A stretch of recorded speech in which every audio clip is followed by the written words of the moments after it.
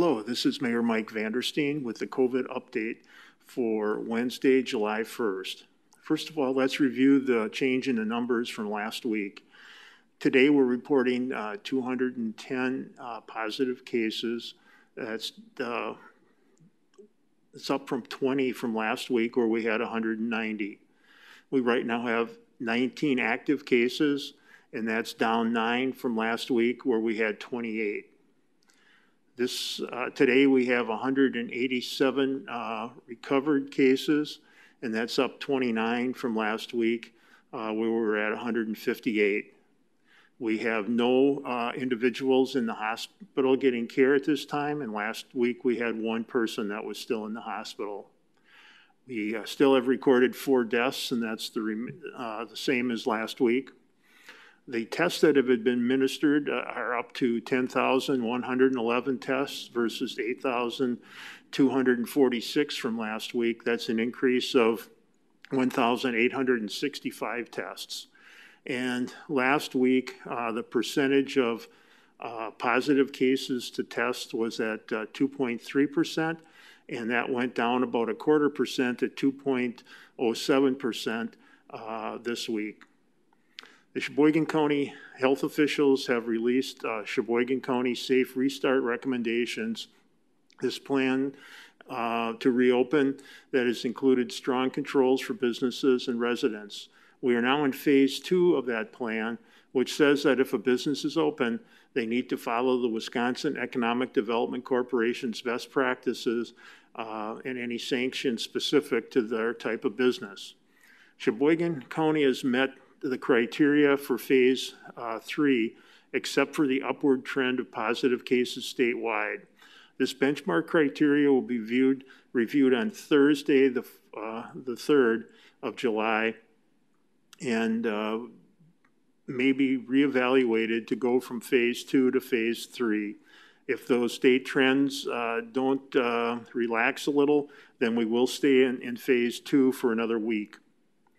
Effective on Monday, July 6th, Shoreline Metro will move to their next phase of their return to service plan, which includes resuming Saturday service from 7:45 a.m. to 5:45 p.m. with shuttles. To resume fare collection, no longer will the bus be free or complimentary. To resume bus entry through front doors only for all customers. Then to restart Route 40, our trolley service that serves South Pier, downtown, and DeLand Park for 2022 summer. And also they will reopen the transfer station shelter and access to vending machines. Now here's a review of some of the other City Hall operations. City Hall is open to the public.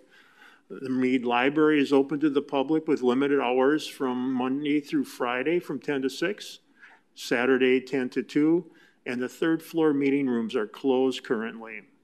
Our municipal court will be conducting virtual hearings for the next few months. Our city parks have remained open through the coronavirus, as getting out in our parks and exercises is great. All city playgrounds have now opened. The children of residents can use the playgrounds at their own risk. The city is not able to sanitize the play equipment, and we are encouraging residents to bring their own hand sanitizer and sanitize the hands of their children after using the play equipment. City park buildings and shelters will remain closed. The following restrooms are available for public use as part of the phased reopening of city facilities. DeLand Community Center, the outdoor bathrooms only, DeLand Beach House, Richardson Shelter, Rotary Riverview Park, Evergreen Park, areas 1 and 4, South Pier Turnaround, South Pier Fish Cleaning Station, DeLand Park Fish Cleaning Station, Valrath Park, the Kiwanis Fieldhouse, again the outdoor access to restrooms only, and then the King Park outdoor entry only. The Senior Activity Center will remain closed. And please remember to do all you can to stop the spread of the coronavirus by wearing a mask in public and maintaining a social distance of 6 feet. The latest issue of the Sheboygan Insider, our city newsletter, was released today and is available on the city website. And I want to wish everyone a happy 4th of July. Take care, and we'll see you next week. Thank you.